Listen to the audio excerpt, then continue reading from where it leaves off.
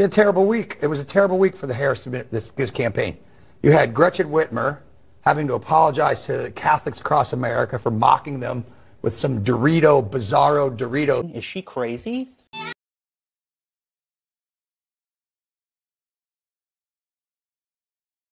the same time, you have Barack Obama in Pennsylvania where he derided people who own guns. Remember, people in Pennsylvania were bitter and they clinged to guns and religion. Remember that in 2008? So they're trying to appeal to those folks at the same time while he alienates black male voters by chastising them. So they had a really tough week this week. Yes, you might be thinking this is all. Wife of NFL player Devon is publicly doubling down on her support of Donald Trump, citing that as a mom, she has to protect her children. Courage is contagious, so I hope other people follow her lead. She is not afraid of the backlash. She made it clear on this video, like you can see here. As a mama, I am voting to protect my kids in the future, so I'm okay with the backlash. I think that she truly needs to look at herself in the mirror and realize that she is ill-equipped to be the next president of the United States. She cannot do an interview without stumbling her words. It's just really embarrassing. And it's not that I am against having a female president. I'm against having her as the next female president. Yes, Kamala campaign is drowning. This lady did this few days ago, and now she's apologizing after receiving massive backlash from Catholics. People change their minds after seeing that video. What exactly is going on with Kamala campaign?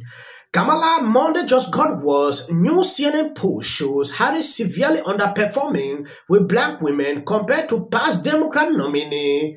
Extremely concerning. And Kamala right now is accepting to have interview on Fox News because they realize things are extremely bad for her. If Kamala was winning in the polls, you will not see her going on Fox News. It is because everything is drowning down and the mainstream media is now calling it the way it is. Extremely concerning. Before we go into this video, if you have not subscribed to the channel, please endeavor to do that. It will do you no harm if you share this video. So what are you going to do if Trump wins? Nothing. Going on with my show and making jokes at his expense every week. And that's why this is a great country. Because as crazy as he is, he didn't do anything about it the first time. So I'm just not going to lose my nervous system about, now he could, he's insane. So he could start sending people to Guantanamo Bay. I don't put anything past this guy. He thinks they're eating the cats and the dogs. But am I going to worry about it? First of all, I'm not going to worry about it, Phil, because he's not going to win. So you think he's just worn it out? You think people are just going to get fatigued? Enough. I feel category fatigue. I mean, it's just going to be, we're talking about a few 100,000 people perhaps, but I think it's going to be a little closer than that. First of all, she's definitely going to win the popular vote, as Democrats almost always do now. But I think she will win. I think he will, of course, go batshit insane, as he always does. He won't accept it. His followers, I think, I don't think their heart will really be in it, as it was in 2020. Some of them, there's lots of people who will always be in the bunker with Mrs. Goebbels taking the poison and giving the poison to the children because it's better than living in a world without National Socialism. I make an analogy, but I don't say he's a Nazi. But I think for most people, it's just fatigue. Yes, I think it's time. Yes, this same Maher panicking few days ago, like Kamala cannot win, is now sitting here with Dr. Phil saying this. It is insane. Sometimes when I look at this man, the mainstream media have seen it like they have never seen something like this.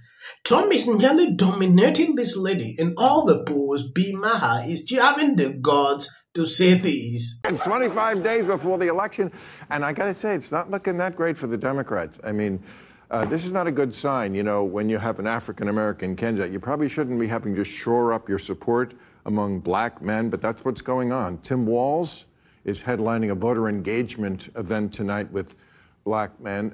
Who better to connect with young black men than Tim Walz? New polls are out, and it doesn't look good for Kamala Harris. I have not been this worried in a long time. Yes, Trump make gains as polls figure trigger anxiety for Harris' campaign. When you take a look at this, you can clearly see how liberals are having sleepless nights because of this. At this crucial point, we are left with few days. Look at what Democrats are experiencing. And sometimes there's a trend line that I never noticed before and make me go, whoa. This is one of them, all right? This is the Democratic margin among black men under the age of 45 in presidential elections. You go back to November of 2012, what do you see? You see Obama by 81. Clinton only won him by 63. Then we're all the way down to Biden last time around by 53. A tremendous drop already. And then you take a look at the average of the most recent polls, and Kamala Harris is up by only 41 points. That is about half the margin that Obama won them by back in November of 2012.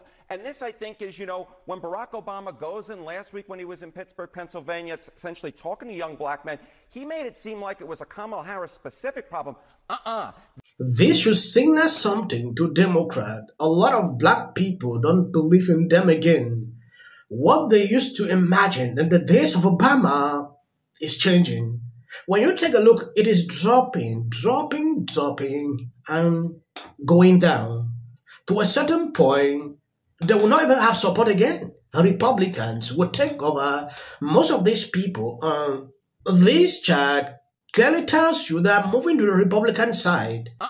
This is part of a long-standing trend of young black men moving away from the Democratic Party, and Kamala Harris is just the latest to face that magnitude of younger black men going towards the Republicans. That was most interesting here is the trend line and where some of the biggest drops happened or already happened in this case. How about black men overall? How about black men overall? It's part of the same picture, you know. We're looking once again at younger black men. It looks like the worst Democratic performance since 1960, since JFK versus Richard Nixon. It's the same thing among black men overall. Again, part of a similar trend, but here actually the drop-off isn't as dramatic, right? Barack Obama won him by 85, then you see 71 with Clinton, 69, Biden, basically the same thing, holding steady. But here, again, very, very weak, only a 54-point margin. Now, again, still winning them by a large margin, but considerably lower than what we're used to, certainly considerably lower what we had during the Obama years. The bottom line is Kamala Harris with younger black men and then black men overall putting in historically weak performance for a Democratic candidate. Is she getting any relief with black women? All right. So, you know, we're talking about the trend line, right? And black women, look, she's doing better with black women than she is doing among black men. But here, there isn't a trend line almost until we get to Kamala Harris. So again, this is a black margin among black women. Look, Obama won him by 93, very large margin. Clinton won him by 93, a very large margin. Biden did a little bit worse at 85. But then you look here, and you get a 71-point margin. Now, again, these are large margins, but the bottom line is when you're talking about the base of the Democratic Party, you would think that Kamala Harris would do very well among black women based upon history. Yes, Kamala immediately went out to send a message that she will be giving $20,000 to black people for loans. You know, I don't get the point now. And they are already interpreting it like she's using it to buy votes. That is what I've seen. Why the past 4 years you could have advocated for that? Or maybe she never knew that she'll be running for president or what exactly. Now look at what is going on. You know, Whoopi, you always say you don't believe in polls. I'm with you now because I'm reading the press. First it was Kamala's not doing enough press. Then she goes on this huge press tour. She was here with us. I thought she was fantastic. She was energetic. The crowd went wild. It was electric. CNN, Democrats grow anxious. Axios, blue wall blues. Fox, Dems are scared to death. No, Dems are not scared to death. Is it a good endorsement? What exactly, please? I want you to know. Drop under the comment section. Trump's running mate. Same reason you don't throw a birthday party for Diddy. Hey, you're calling yourself... Well, this is the problem. Homes Enterprise. If you are over 18, please register to vote for something else. Are now stepping forward. Seen before. Trump. I don't care if they write that. No is right, and you got. I'm going to shake it off. It's like 73% said they're voting for Trump. Okay, yeah. You hired me 4 times.